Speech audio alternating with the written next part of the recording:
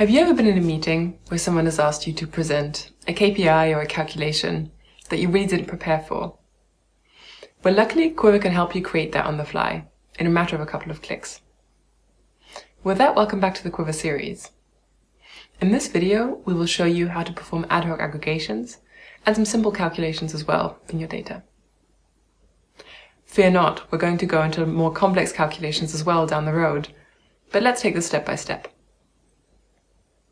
So imagine you have a base analysis and you really want to expand on that in order to meet the request. Well, in our case, this might be the analysis that we started off in the last video, the flight cancellations at SkyWest Airlines. So now what we want to do is we want to dive in deeper and figure out which routes and which airports have been most affected by cancellations. And that's really something that we need to aggregate our data for. Let's go. In order to do this, we could search for all routes that are related to the flight object set, the same one that we have been using for our visualizations earlier.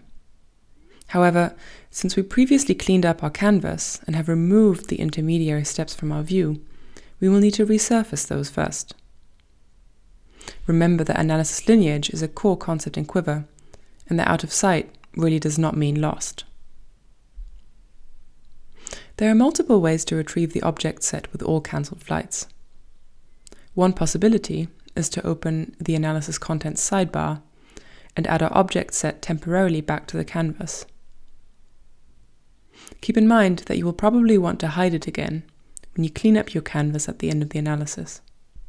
Another possibility to retrieve the object set would be to navigate to the dependency graph and locate the cancelled flights object set that we created earlier and just start another search round from there.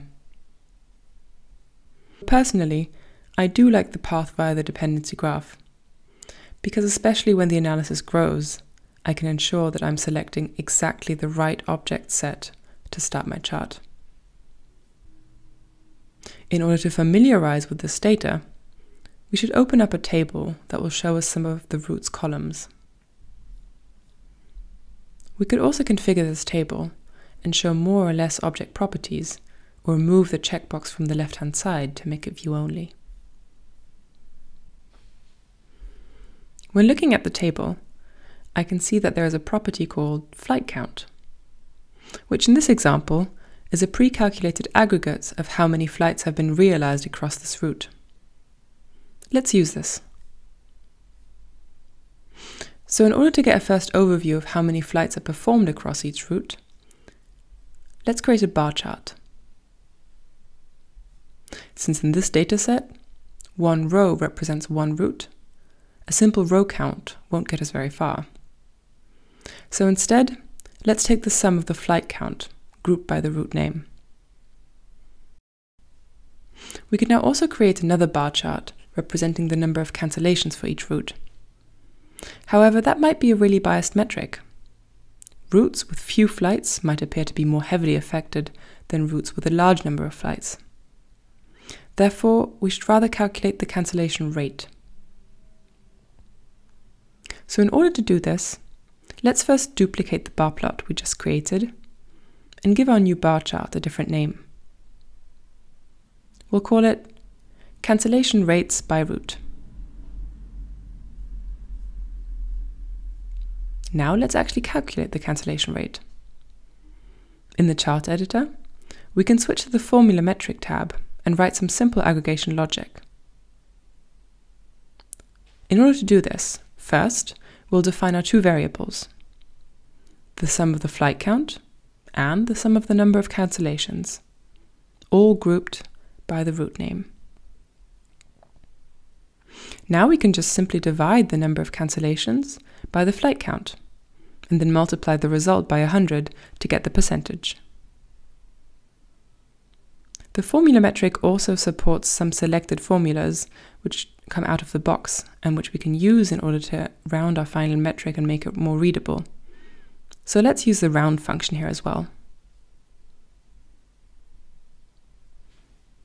Now, by looking at routes with the highest cancellation rates, it seems as if some airports are more often concerned than others. If we remember from our earlier analysis, weather might play a hefty role in cancellation events. So let's dive deeper into the origin and destination airports to narrow down our root cause analysis. To do this, we would like to see the same bar chart, segmented by both the origin and destination airports instead of the route names. Luckily, we don't have to duplicate our work, so we can just take the bar charts, duplicate those, and then just adapt the segmentation.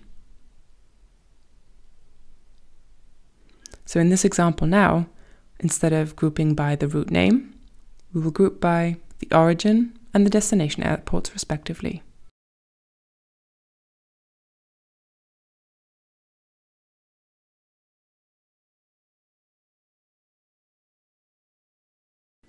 Let's put these charts side to side to get a better overview. And now we should probably also change the display color of one of the bar charts to better distinguish the two. So in this example, let's take blue for the origin airports and red for the destination airports.